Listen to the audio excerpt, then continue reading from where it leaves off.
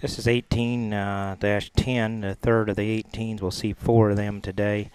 Once again, Rock back on creation on the hibachi sow, back to the So Cold sow. That dam would be the dam of Jumpman and Rock himself, so a line bred, obviously, pedigree.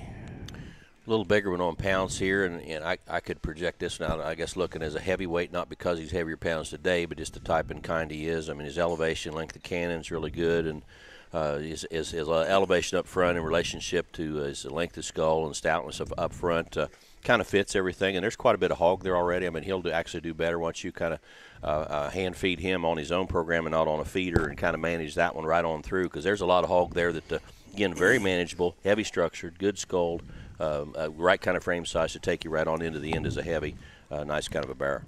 A lot of power when you go through that rib cage. I mean, you talk about ones that can probably grow and go as fast as you want them to go, but that one's got the skeleton to go with it. I can power him up with that extra top and that extra rib cage and that roundness of rib that he has. To me, there's a stout one that still has a lot of positives.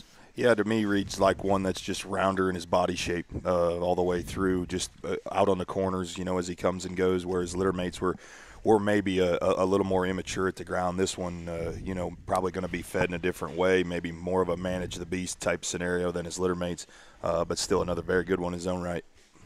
Yeah, I think there's potential boar prospect in him also to keep in mind, 1810 Rock boar.